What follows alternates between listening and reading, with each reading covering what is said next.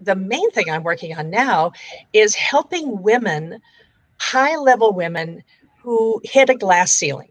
They finally have a seat at the table, but they still aren't being listened to. Yep. And it's not just the fault of, say, the men who aren't listening. That's too easy.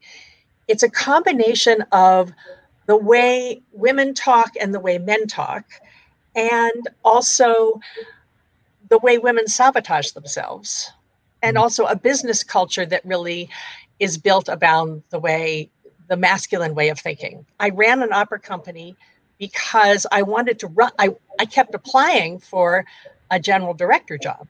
I wanted to run an existing opera company. I didn't really want to have to make one myself. I wanted to run an existing one.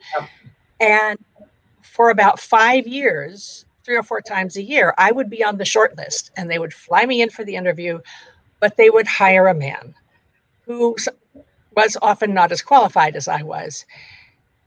I didn't know then what I know now. I mean, if I'd had a coach like me, then I would probably still be running an opera. I would be running an opera company at this point, and I would also be broke because of the pandemic shutting everything down. But I found that I didn't understand how to talk to the people who were making the decisions.